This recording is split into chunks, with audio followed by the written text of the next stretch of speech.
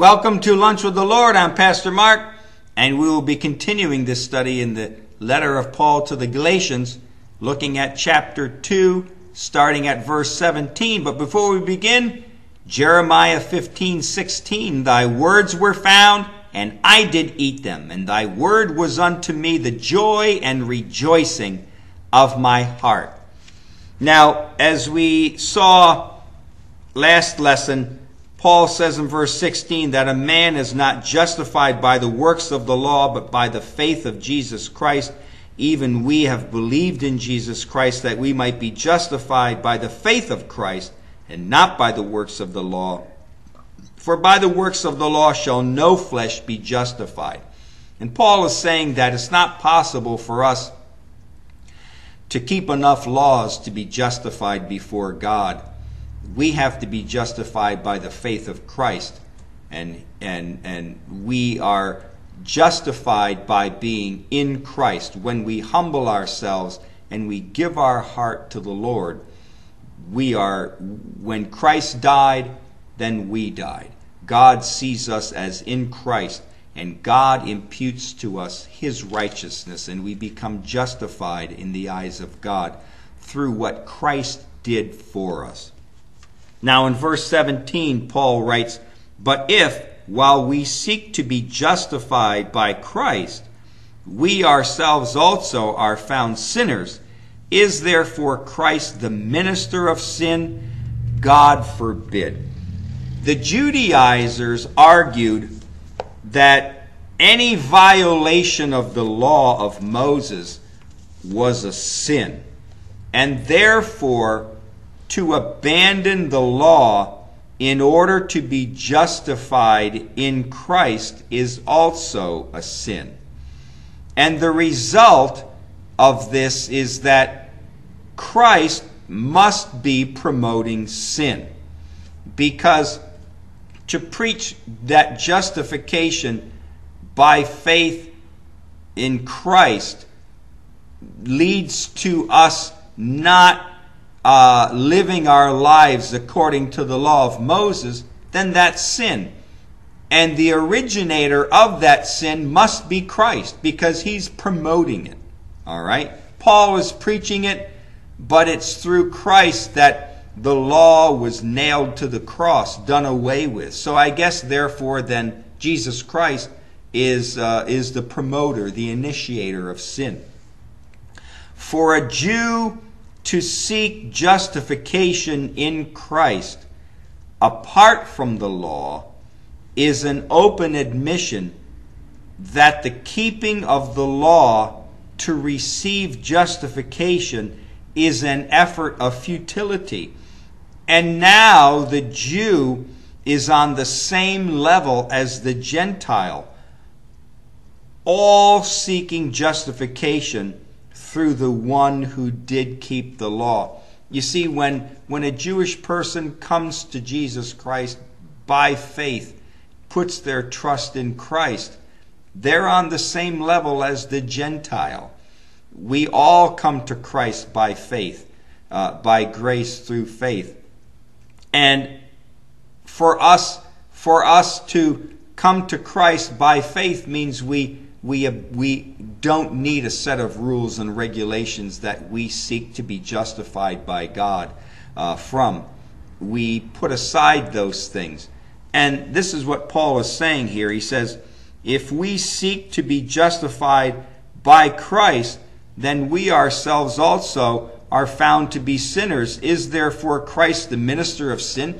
Is the putting away of the law, is that sin? Well, that's what they would say. The Jewish believers, the Jewish people would say, you're sinning. You're putting away the law of Moses. You're not observing it and keeping it in order. And Paul is saying, yes, you're right. We aren't keeping it because no one can keep it. No one can be justified before God by keeping any laws, by any rules and regulations. We seek our justification through Christ. But does that mean that Jesus Christ is the promoter of sin? No, God forbid. Verse 18, For if I build again the things which I destroyed, I make myself a transgressor. Now, this verse deals with the destruction of the law and the building of grace. If Paul's preaching destroyed the law, how could he rebuild it again? By Paul preaching salvation by grace through faith in Christ apart from the law, he was saying that I'm building a foundation in people's hearts to be saved, a foundation of grace. I'm not building a foundation of salvation through keeping rules and regulations. Put that away. I've destroyed that. Paul said, I'm destroying that foundation, and I'm building a whole new foundation on the Word of God, that salvation comes through our faith in Christ. When Peter arrived at Antioch and saw both Jews and Gentiles fellowshipping in Christ, he joined in on this with them. As we said, when Peter got there and he saw that Jews and Gentiles were having tremendous fellowship in the Lord, apart from the law, apart from any barriers coming between them, he enjoyed it, and he involved himself in that. But when the people who were sent by James came to Antioch, Peter rebuilt again the law of Moses in his outward actions. And it became a barrier and a hindrance to the church at Antioch. These people came from James in Jerusalem. They arrived in Antioch, and Peter, although in his heart he knew what the truth of the gospel was, yet because of his fear, he outwardly showed that he wanted to show them that he was still an observer of the law. And he withdrew from the Gentiles. And it caused a problem in the church at Antioch.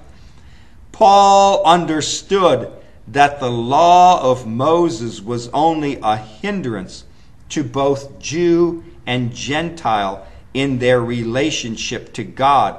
And Paul knew that a right relationship with God was only attained by preaching grace, and he would not build the law of Moses again. This is what he's saying. He says, for if I build again the things which I destroyed, if I begin now to preach that righteousness with God is attained by keeping a set of rules and regulations, do's and don'ts. He says, if I build again those things which I destroyed, I make myself a transgressor. Paul says, I'm not going to do it.